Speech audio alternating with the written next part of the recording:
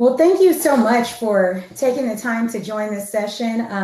It's been a whirlwind couple of weeks for me at Auth0, but super excited to do security and really excited about our sponsorship of this event, because what we're doing here is super, super important as we move the needle as women in security. And so today, what I just wanted to take some time to pop in and talk about a little bit about my journey and give some thoughts and some commentary on what it's been like the past couple of years as a woman in cybersecurity, and kind of I get asked a lot of the same questions over and over again. So this is a great forum to really talk through, hey, what did that career path look like? What did I do? And kind of what inspires and motivates me. And hopefully you will also take some time to learn about Auth0. It's a phenomenal company. If you haven't had the chance to visit our booth, please stop by. Our team is there chatting with folks, but also having some great live sessions as well. So today, I'm actually going to talk to you about a little bit of a philosophy that I have developed over the past 20 or so plus years around my leadership journey. And it is entitled Lead, not Leave, don't leave, stay. But it is entitled Lead. And the reason that I entitled it Lead is because sometimes lead means different things to different people. And so, throughout my career journey, there have been times when lead meant, one thing or another, but in the context of today, lead stands for listen, establish, authenticity, and dream big. And I'm going to break that down for you a little bit, because I think one of the things that happened throughout the scope of my career is really, there were days when I wanted to quit. There were days when I thought maybe I wasn't good enough, or I didn't have what it took to make it as a cyber professional or as a woman engineer. And so today, in the context of this conversation, lead is listen, establish, authenticity, and dream big. So I'm just going to dive right into it. When I say listen, I mean listen to yourself, listen to your gut. One of the things I learned very early on about myself is I have a tendency to dig my heels in. There's a problem, I can solve it. There's a challenge, I can get through the challenge. I can break down a barrier. But as I've gotten further in my career, and I think wisdom of the ages is a tremendous gift, I understand that I can save the world or I can save myself. And potentially you might be able to do both of those things. But you can't save the world without saving yourself. It's like being on an airline and you put the mask on yourself, you put the oxygen on yourself first, and then you put the oxygen on the people around you. That's what this really means. Listen to your gut, save the world or save yourself means put the oxygen mask on yourself first. There have been times, I think, in many of our careers where it was just really, really challenging. Maybe the environment wasn't a good fit for you. Maybe you had a boss that, you weren't really in sync or in synergy with them. I have been there myself many times. And initially, I kind of thought, I will make all these adjustments and little tweaks to myself to kind of make myself more palatable. And eventually, I learned that that really doesn't work.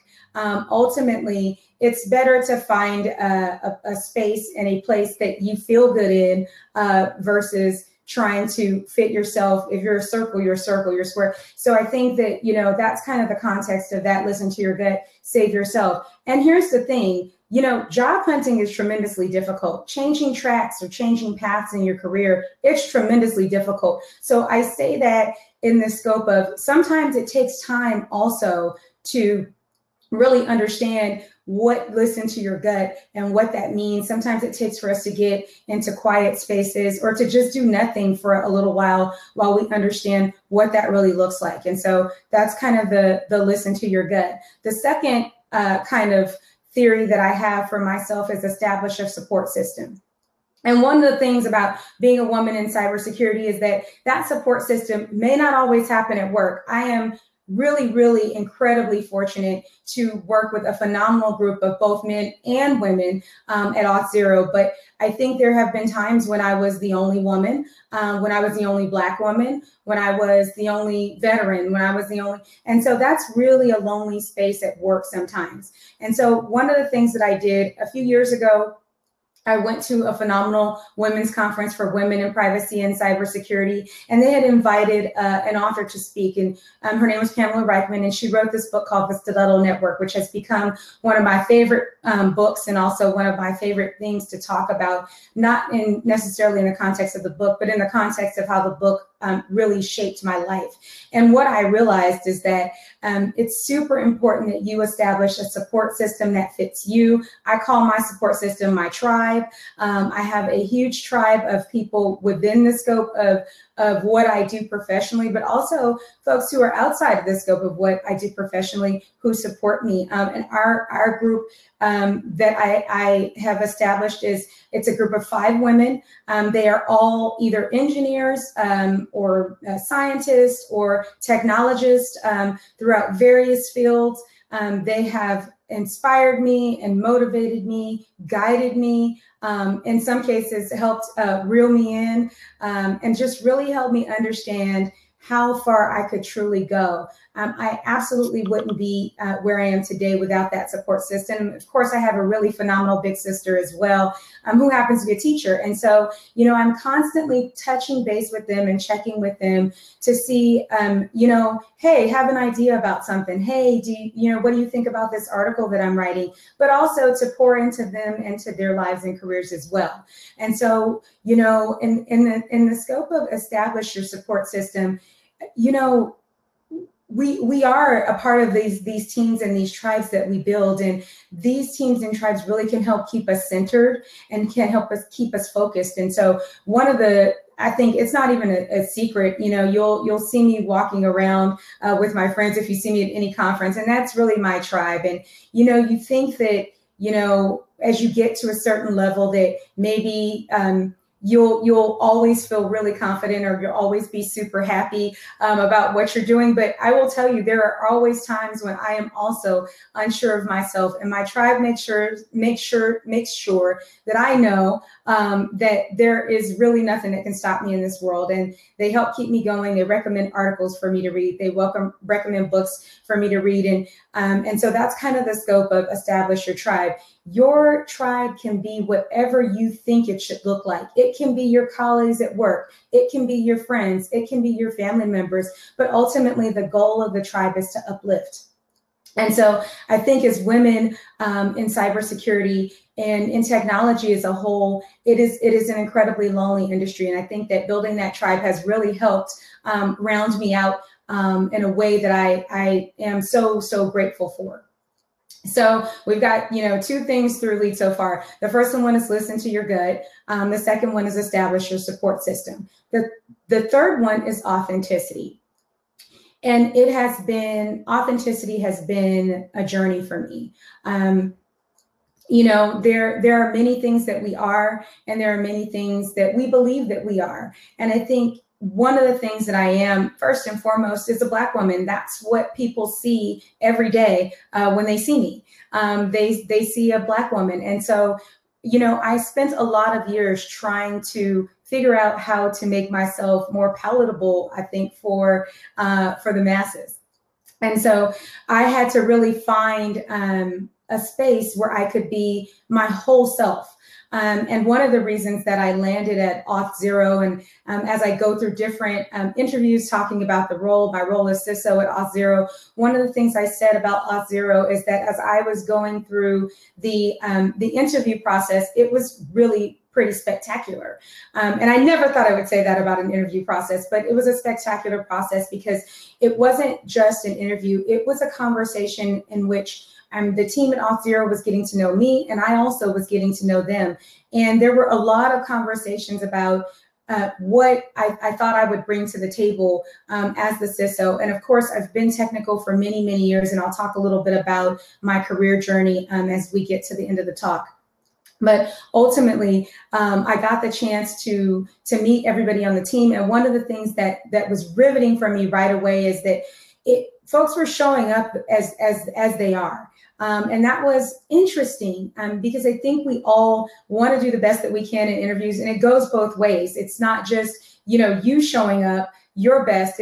Everyone's kind of showing up on their best behavior. And we all kind of know that, once you start a new job, it's kind of like they bring that little secret black book out, like, hey, you interviewed, but now here's the real deal. Well, what I found at Auth0 is that I got the real deal during the interview process, which has made my first couple of weeks really, really incredible as the CISO. My ultimate goal is to lead a more holistic approach to security. So we're looking at not only technology, but we're looking at emotional intelligence. We're looking at social issues that impact technology and impact cybersecurity. And so really wanted to be focused on that. And so when we talk about authenticity, I think it's not just authenticity of ourselves, but authenticity of the places that we work for. Ultimately, I found that in myself and also in the folks that I work with and that work for me, me being authentic is the first step to them being authentic.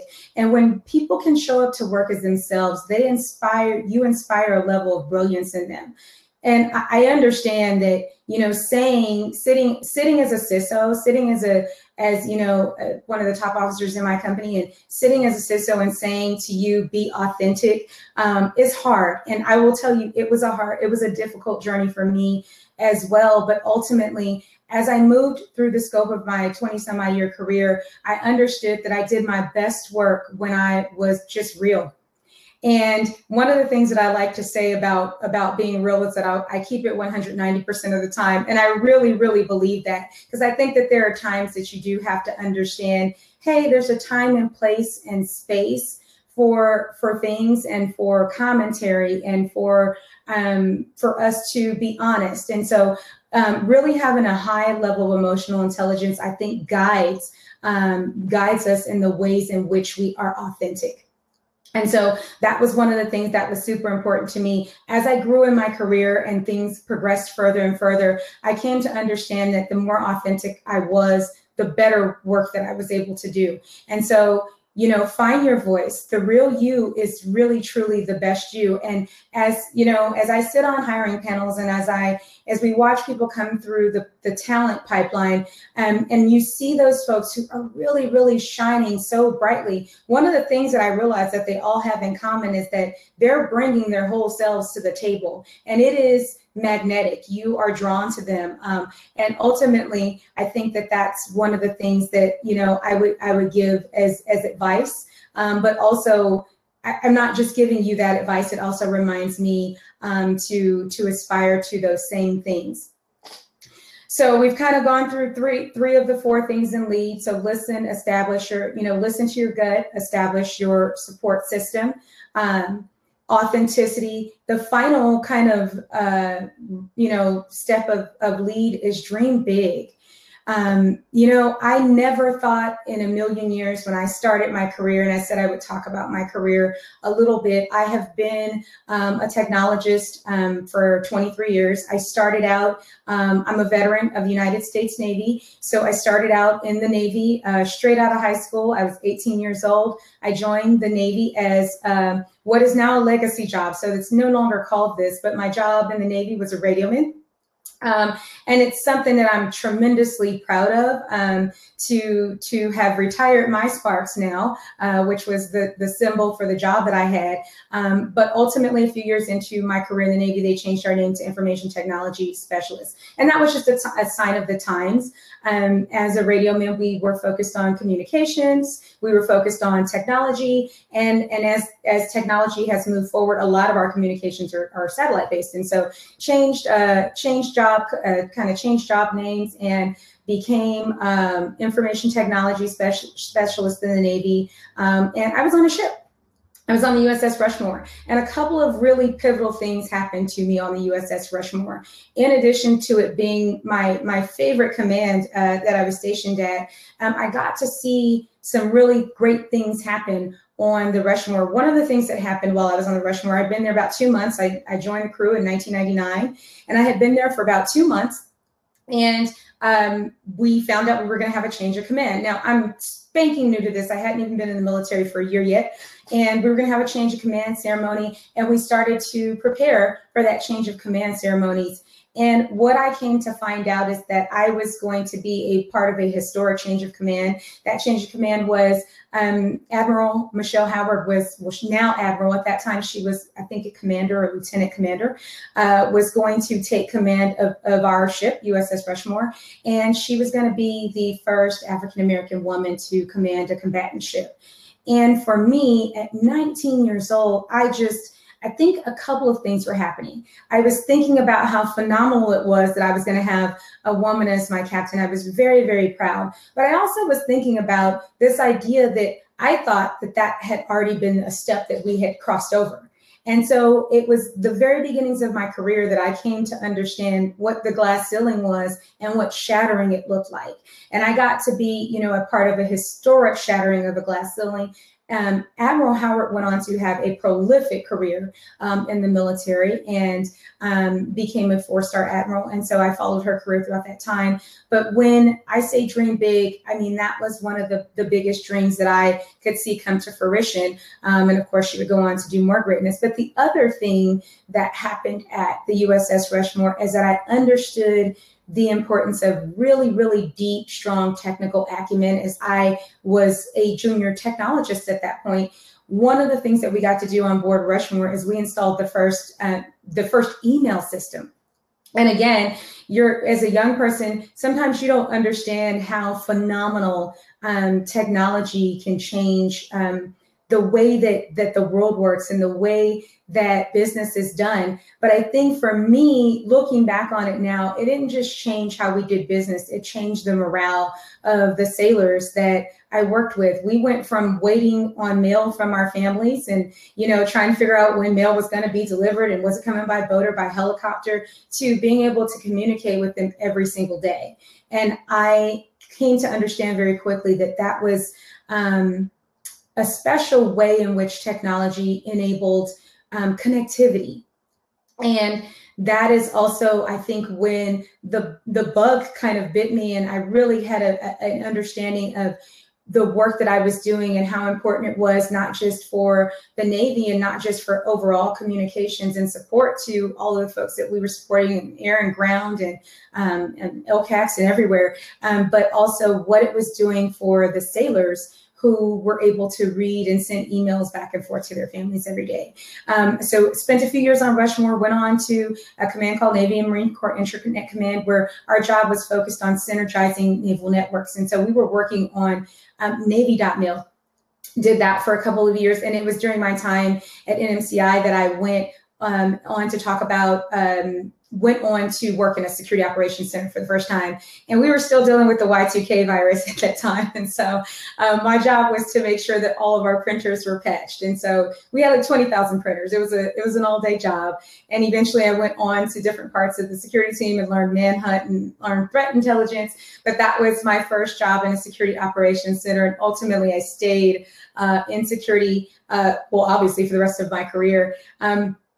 From the Navy, I spent 9 years in the Navy, and then I joined Lockheed Martin Corporation. And again, a phenomenal place to be. I was once again found myself in the throes of what technology looked like and how we were changing that technology. And I worked on some really great programs at Lockheed as well. Got to work on F-16 and F-35, Joint Strike Fighter, and C-130 and C-5, and really get to see how what I did as a security professional. And at that time, I was a risk and awareness lead. And I also led a security engineering team that did code scanning and secure code scanning for some of the programs that we had there. And I think one of the highlights of my time at Lockheed was getting to see Orion launch, having worked on it for many years with my team, and getting to see it launch. It really represented a full circle moment for me as a professional, because Orion launched from Florida and landed in the Pacific Ocean, and California is my home.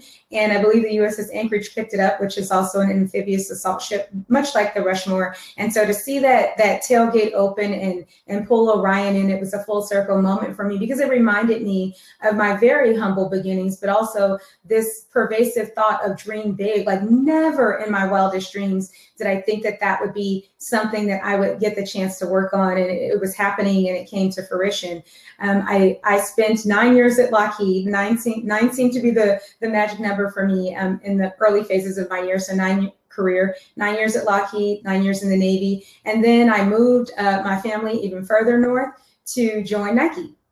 And during my time at Nike, I worked on, a lot of projects, a lot of fun projects. Worked with the Secure Code team, worked on business engagement with the international teams, lots of fun there. Eventually, I came home to Southern California to be the director of North America Technology. And this was a pivot in my career, but it was a bit of a planned pivot. During my time at Lockheed Martin, I understood that cybersecurity, sometimes when we're trying to navigate our careers, there's not always an open spot for you. And so I decided that I would also learn how to be a senior leader in technology in the CIO space. And so I took a job as a chief of staff to a phenomenal CIO at Lockheed. She's a woman, still a really good friend of mine, and ultimately said, I think I would like to learn how to do this, and there's none better than you. And so I spent a couple of years working hand in hand with her, understanding business rhythms and finance and learning all about how to be a CIO. And so after my time with Nike's cybersecurity team, I became a director, North America Technology. And I was able to do that because I had picked up some skill sets that ultimately helped me to understand both spaces. And I very much believe that cybersecurity is not, something that not anyone can get into it, but it's really helpful if you have, a development background, or if you have a background in technology, in general technology. Ultimately, cyber sits on top of those things. And so if you understand them, it makes transitioning into the work that we do pretty seamless. And so I was able to transition to a role as a director of North America Technology, did that for a couple of years. Nike sold Hurley. My job scope changed. I went from a director of North America Technology to a CIO, and started working merger acquisition support, in my case, a divestiture, and spent a year with a phenomenal company called United Lake Wear and Apparel as their CIO of West Coast operations. And really enjoyed my time. During that time, during my time as a CIO, it was really interesting. It was like kind of taking a mirror and flipping it. I had been, very much the seller of security products. It was my job in business engagement to make sure that there was proper implementation for our products. Ultimately, as a CIO, I was buying those products. And so I got this really interesting look at the cybersecurity industry from a customer perspective. And what I didn't realize at that point, being a customer, is that there were other things that were kind of brewing that would ultimately send me back into a CISO job and land me where I am today. Understanding that customer perspective added, I think, a really interesting addition to round out my career. At one point, I can remember my career being called eclectic. Well, now it's well-rounded, because I had gone from military to aerospace and defense to apparel, to now kind of also retail, but kind of back of house. And so it was really interesting being much more a customer of the products. And that ultimately led me back around to Auth0, which we're an identity as a service company, and we're a developer-centric product. And so I think one of the things that's really phenomenal about me now being a CISO again and being at Auth0 is that I have a much more well-rounded view of how to approach technology, from both how do we secure our internal networks, but also how do we provide really great products that will help keep us secure and keep the people that we service secure. And so I got this really great perspective of that. And now as the CISO of Auth0, I'm responsible for the holistic approach to security. So when I say dream big, I mean dream bigger and farther than your eyes can see or than your heart can possibly imagine. Because over the course of 23 years, I never dove into jobs because I think I wholly understood the job. I think one of the things that I did was I liked to be close to customers. I like to be close to the business and really be curious about what the business was doing. And those kind of also drove me into the roles that I took.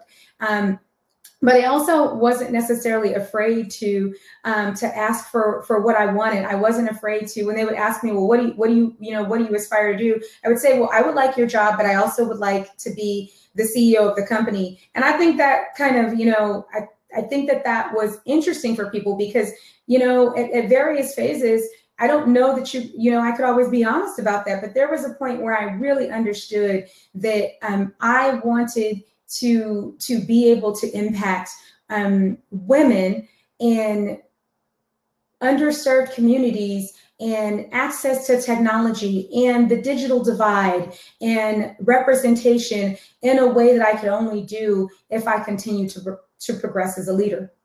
And so that's what I did. I continued to progress as a leader, and I continued to try to move forward and as a leader. And ultimately, my big dreams kind of came to fruition a couple of weeks ago when I was announced as the CISO of Auth0. And it is a dynamic team. I hope that you will take some time to learn more about our company. I hope you'll take some time to learn more about the phenomenal work that we continue to do in the community and the stances that we really continue to take on humanity and the things that matter. Our team is here in the booth. They have been doing some great chats and really being candid about the company. There are some special guests there to meet you and to talk to you. And ultimately, I hope that you do, that you find ways in which this community serves you as much as you provide service to it. So just a quick recap on what I talked about with you over the last 30 minutes. I talked about this philosophy that I hold for myself under the letters LEAD, L-E-A-D, and that changes for me from time to time. But today it means listen, establish, authenticity, and dream big. Listen to your gut. You know who you are. You know what you want. Listen to yourself first and foremost and always. And also, if you're going to try to save the world, make sure you save yourself first. Establish a support system. Your network really is your net worth, but not just a support system that's a network. Establish a support system of people who are going to help lift you up and guide you into your greatness. Authenticity. You only have one you, and that's the best you that you can be. Show up every day as yourself. The world is a better place when we are our best selves and our real selves and our truest selves. But also, you are better when you are your best self. And so be authentic, find your voice, and then listen to your voice and shout from the rooftops. And finally, dream big. Plan small. The journey of 1,000 miles begins with a single step. So take that first step. Plan small, but dream big. The world is out there, and it's waiting for us to conquer it. And don't let anybody tell you what you can't do. You can do anything that you want to do if you stay dedicated and focused and true to yourself. I hope that these last couple of minutes, which really flew by, I thought, oh, I have more time. I hope that these last couple of minutes have provided you with some insight into what the world of a CISO looks like and what that journey looks like. But also, I hope that more important than anything, that you see yourselves in me, because I see myself in each of you, and am inspired by you every single day. Ultimately, it is this phenomenal community of women that keep me going every day. And I am inspired to read all of your comments and talk with you and interact with you. And so please don't hesitate to reach out to me directly or to the team at Auth0. I'm sure that the other phenomenal women that I work with would love to tell you more about our amazing company. And that's it for me. I hope that you guys have enjoyed spending some time with me and helping me share my philosophy with you.